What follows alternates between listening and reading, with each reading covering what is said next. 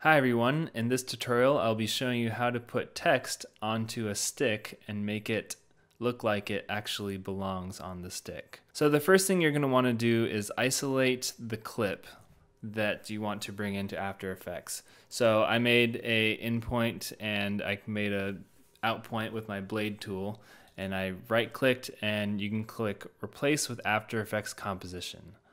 So what that will do is it will open up After Effects and make a timeline that matches the settings in your Premiere project.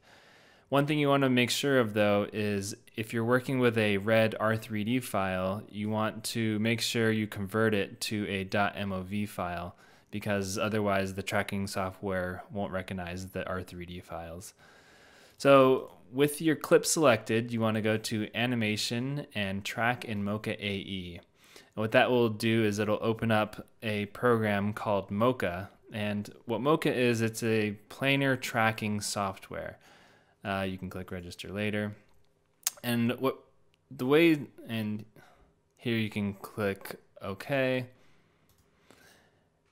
And the way planar tracking software works is that it tracks the entire area of a plane, of a flat surface, rather than point tracking, which will track things in a two-dimensional space. This will track things in sort of a 2.5 dimension space. So once Mocha opens, it'll give you these red bars. Those are your in and out points of your entire clip. So that's where the bulk of your shot is. A good starting point is where you can see her hands not covering any of the stick. For instance, if we were to start over at the beginning, her hands are way inside the bucket, and that wouldn't really work. So what we'll probably want to do is start at the very end. So once you're on the last frame, what you want to do next is go up to this X button and you want to create an XPlane layer. And what I'm doing now is I'm specifying to the computer what area I want to track. And you can go ahead and put a little square up here. I avoided putting any of the square down on the bottom part of the popsicle stick because of the fact that earlier in the shot her hand comes in and covers it, which will make for a problem later on. So I'm sticking to the part that is always visible. The next thing I want to do is I want to click on this little S with a square around it, and that shows the planar surface. So right now the planar surface is just right here, but in actuality I want the planar surface on the last frame to be the entire frame. So what this button over here does is it will push the planar surface to cover the entire frame. Click that and these blue lines go all the way to the edges. So from here I'm all set up to start my tracking, and I want to track backwards since I'm starting at the last frame of the clip. So as the tracking happens, I'm watching these 4 dots on my rectangle, and I'm watching to make sure that they stay in the same spot throughout the entire track, because if one of them moves or all of them moves, then my track starts becoming a little wonky. Another thing to remember is that all tracking shots aren't made equal. So some shots might be perfectly easy to do and you can just put your 4 dots around and make a mask. This one I would say is sort of on the medium side because her hand comes in and we have to adjust our track to make it fit, as well as our tracking area is relatively small without a lot of texture on it, so that also makes it a little bit difficult to do. But overall I would say this is a medium difficulty object to track. Other things that are really difficult to track are when you have a lot of motion blur.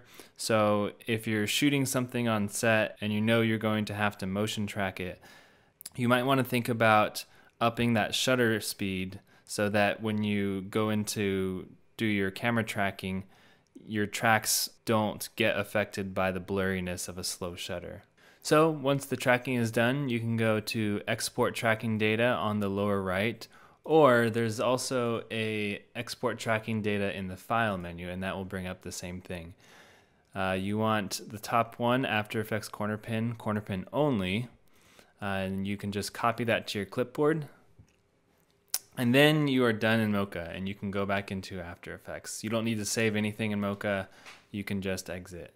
So now that I have it copied, I can come over to After Effects and I can bring my cursor back to the first frame and I can go layer, new, solid. And I can make this solid any color I want. So we'll leave it as red. And make sure your cursor is at the very first frame and go to edit, paste. And what that will do is it will paste all of the keyframes you made back in Mocha. So if you press the letter U, you can see all the keyframes that were just made.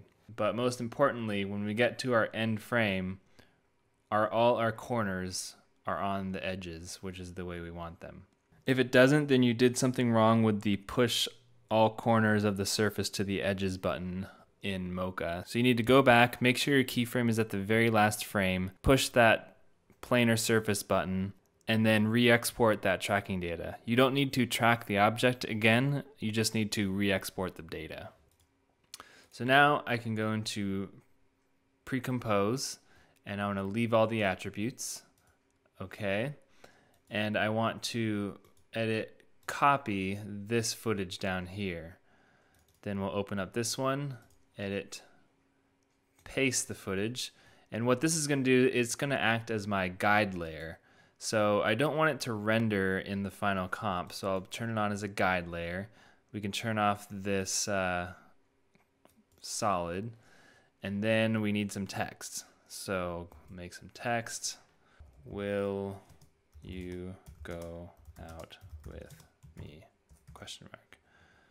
And I can bring it up on top of the guide layer, and we'll make it 2 lines. And I want it really big. And I want it so big that it covers the entire frame but doesn't go outside of the frame. So that is just about right. Now what I want to do is I want to go to my corner pin, drag my corner pin on top of the text, and I want to take these corner pins and drag them right onto the stick. Then we can go in a little bit closer and really fine-tune the placement that we want for these guys. Okay, so we have our text matched up with the footage where it's supposed to be. And since we already tracked it, we can go back into our main composition and see that as we move, the text goes with the stick. But it doesn't look entirely real. It feels like it needs to be blended in a little bit. Also, sometimes there's a little toggle switches / modes button down here. And what that will do is it will switch between your effects settings and your blend modes. So what I'll do is I'll turn on overlay. What that's going to do is it's going to make it look a little bit more real. And what we can also do is lower opacity to make it blend a little bit better as well, maybe 70%. So once we have that, you can preview it, and we run into another issue. The text is over her thumb. So what we need to do now is we need to duplicate our footage layer, bring it on top, and we need to create a mask. So the next thing you're going to want to do is hit the pen tool, and the pen tool is right here. You can also select it by pressing the letter G. And this is just going to be plain old rotoscoping.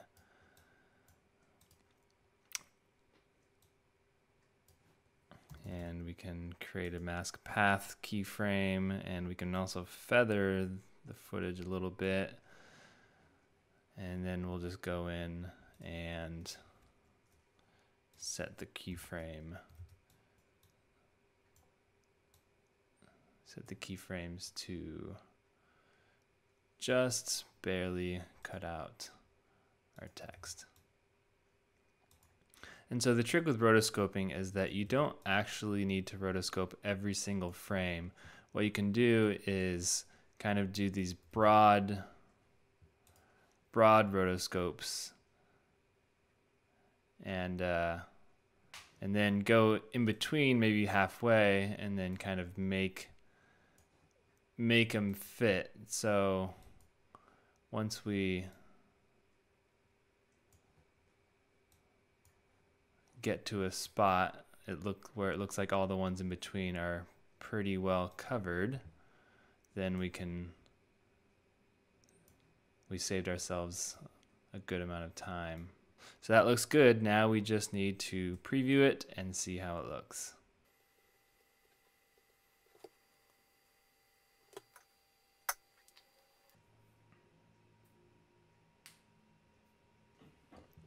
So that's all there is to it. The text sticks and the thumb goes on top of the text. So in the end, if your track isn't working for you and it's just not sticking, then you would need to go back into Mocha and redo your track. So if you could make your blue dots a little bit more precise, then that might help. There's also a whole flurry of other tutorials online that show you how to use Mocha in more detail. Hope you enjoyed this video. Of course, practice makes perfect, so go out and try it with your own footage, try it with your friend's footage, try it with various different cameras and different techniques, and keep getting better.